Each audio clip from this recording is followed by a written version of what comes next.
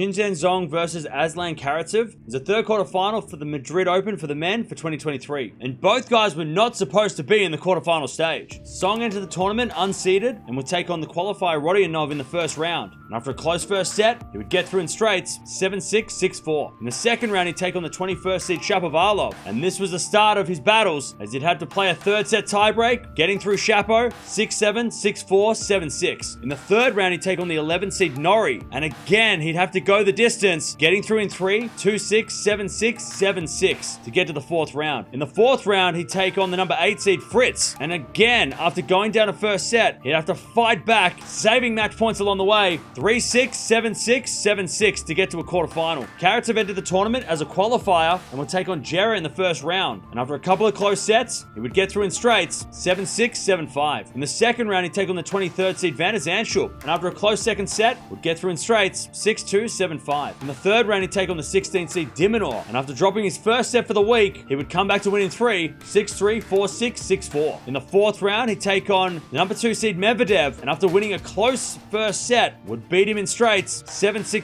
6-4 to advance to the quarterfinals. These guys have actually played the one time before. That was last year in Astana with Song getting the win, but that was on an indoor hard court, so the clay courts will be a different story. If Song's going to win this one, he needs to just keep playing with fearlessness. That's how he beat Fritz and Norrie in those very, very tense moments at the end. He has nothing to lose, and he's got to keep playing like that if he's going to get through Karatsev. If Karatsev's going to win, he needs to be aggressive and play like he's got nothing to lose. It's going to be an interesting one between these two because both guys have been playing so aggressive to this point. So Karatsev almost needs to forget that Song is also unseeded. This is such a weird matchup because in the quarterfinals of these events, we don't expect to get these kind of random names. But I'm going to go with Karatsev in this one. I think his experience at this level, of course, remember, he had that amazing run in the Australian Open a couple of years ago. I'm going to go with him to make the semi-finals, but let me know down in the comments below. Who do you think is going to win this match?